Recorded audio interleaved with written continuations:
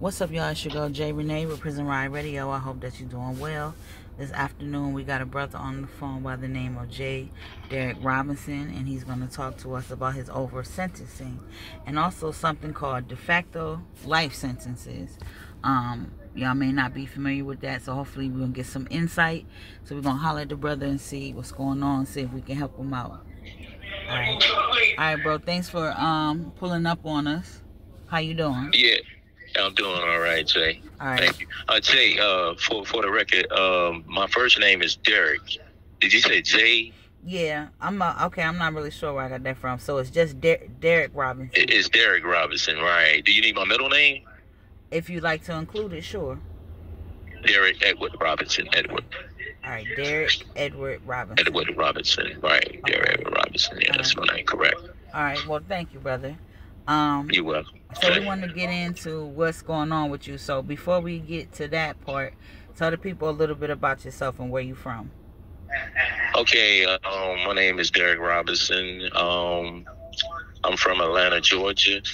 I've been locked up since 1999 for armed robbery charge. I'm 53 years old. At the time I committed this crime, I was 27 years old. I grew in Atlanta all my life. Unfortunately, I wound up in a, prison because of my wrong path. But I'm not here claiming absolute innocence. I'm here to really reach out to someone to persuade the people responsible holding me in here, the parole board, whoever they may be, that I have served my time. I have served my debt to society, and I am a changed man. I did nothing to deserve the excessive sentence that was handed down to me in Douglas County, maybe about 7 to 8 minutes from Atlanta, where this incident occurred 24 years ago. It was at a trial. I went to trial, but prior to that, I was offered 20 to 10 years. 20 to 10 years. And I was naive, I was foolish, I was crazy not to take this plea. And the only reason for that, because I did not want to come back to prison, because that would be my second felony. My first felony, it was just a slap on the wrist. I spent 3 years for a theft charge, I think, and drive without license. But however, 3 years later, when I committed this crime, like I said, they tried to offer me 10 years. I would have to do 10-year max for this armed robbery. I committed this crime in a Subway restaurant off Lithia Springs, like I said, in Douglasville, Douglas County, Georgia. And I feel real remorse about it now. To the victims, I have asked for forgiveness for what I have done. But like I say, the way that the judicial system, the justice system did me, the judge, the DA, all this time that I have served and still serving, is too excessive. At the time of the incident, like I say, I entered this Subway store, and at gunpoint, I ordered 8 people, 2 employees, and 6 customers was in the store at the time. I ordered them to a unisex bathroom in the back of the store. I took the manager out, and I took the money. I instructed her to get the money from the register, and then we went to the office, and she didn't have any money in the safe, so She didn't do the combination for it or whatnot. I tried to pressure her to give it to me. She wouldn't give it to me. So I didn't believe her, but I just, okay. I put her back in the bathroom with the other victims. The other the other 7 victims. I'm sorry. And I ordered some of the people handed over valuables to me. Okay. At gunpoint inside the bathroom. Okay, after.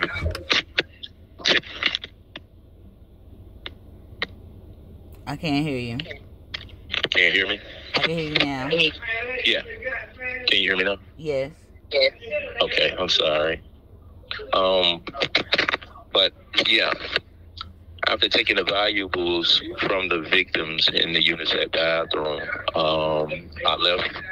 I cut off the lights. I told anyone to not leave this restroom. I shut the door. I left the store. I left the store without any acting out any violence other than just threatening the victims. There was no gunshots. There was no one got killed. After I left the store, I got in my car and I fled the scene. Okay.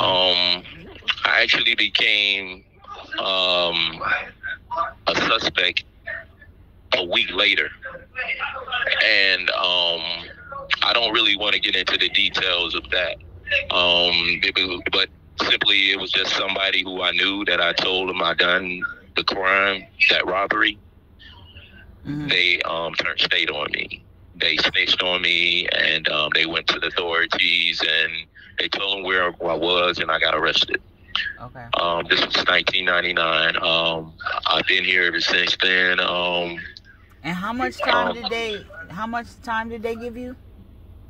They gave me 9 life sentences, and this is so crazy about it. When I came into the store, I didn't see but 8 people. Mm-hmm. However, when I got arrested, and I was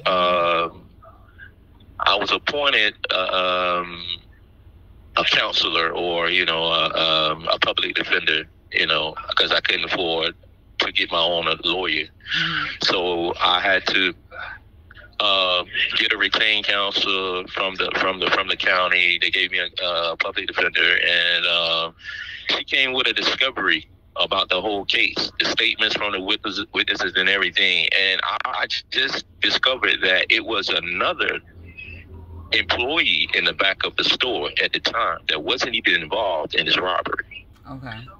But however, she was included in the indictment. This was a 20-count indictment. I was charged and convicted and prosecuted of 9 armed robberies. 9 armed robberies and 9 kidnappings. They also charged me, in addition to that, possession of a firearm during the commission of a crime and possession of a firearm by a convicted felony. Mm-hmm. So I received 9 counts of armed robbery, 9 counts of kidnapping, and 2 gun charges, possession of a firearm and possession of a firearm during the commission of a crime and possession of a firearm by a convicted felony. Okay. Those was 5-year sentences each. Okay. They gave me 5-year sentences each on those gun charges, gave me 9 life sentences with parole, and gave me 20 years for kidnapping. Now, what they did, they merged all the kidnappings together. They merged all the 9 kidnappings together. Okay. It came out to 20 years. So in all, I got 9 life sentences for armed robbery consecutive. Mm. That meaning that I would have to do 10 years consecutive for each armed robbery. Right. 90 years. 90. You went out again, brother. You went out again. Can you hear me? Yes. Okay. That's 90 years for the armed robbery. That's 20 years. And 5 years additional for the gun charges. Mm-hmm. Okay, the only thing the only illegal issue I got is, I wouldn't say the only legal issue, but the legal issue that I got as far as the conviction is concerned, what I'm not guilty of is that employee that was in the store at the time that wasn't even involved in this case. Okay. Even though she wrote a statement on the day of the crime when it happened, that she did not get a good look at the perpetrator that came in the store and did the robbery because she was in the back of the store. Right. You know, she admitted that she didn't know really what was going on. She just seen a man come in there and she knew something was going on wrong. When she seen, a threat or something like that, whatever, she said she left out the back door of the exit of the store. Okay. Okay. So that was the only involvement. The investigation was the only thing she was about. She wasn't even at the trial. She didn't even testify. There was a victim that was on stand. I think the manager, she made a statement on her behalf.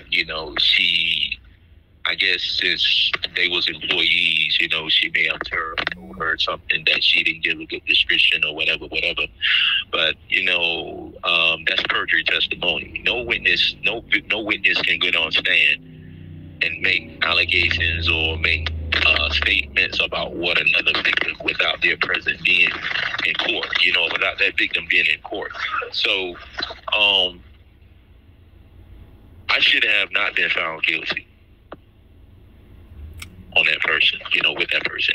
And not only that, it's a lot of other loopholes because not everybody that was in that unisex bathroom are robbed. Okay. I didn't take any, I may have taken something from maybe 3 or 4 people. I don't remember who it was. It was so long ago. And then at the time of the crime, I couldn't really verbatim just, remember, how many victims. I know some people turned over some things, jewelry, money, or whatever. But all in regards, Jay, my whole, reason for, this interview, sharing the story is excessive. I'm sorry. Yeah, all this time, they don't add up. It don't add up. And, okay. So are you looking for a pro bono lawyer? Like, what do you need that could give you assistance?